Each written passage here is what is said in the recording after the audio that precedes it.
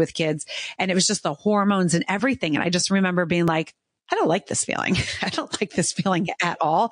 And I did choose to stay home. And I was like, how would I ever leave? And I know my best friend, she was like, oh, I have to go. I have to have someone else raise in the beginning. She's like, because I will be a better mom and wife if I'm not there all the time. And I said, and so it was very interesting. And she lived in the city and I would like hang out with her nanny. You know what I mean? And it was like, it was fine and it was fun. And there was no judging it either. And I think that's what's so important, to do what's best for you as a person and not what society feels or says. So going back and then doing something, following your dreams like you did at 50 is so cool, because some people can start, but you still have a whole nother, that's like midlife, right? You have a whole nother chapter.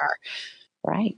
And also, I think exactly what you said. It is so important to think things through, because that's why I made the decision to stay at home too.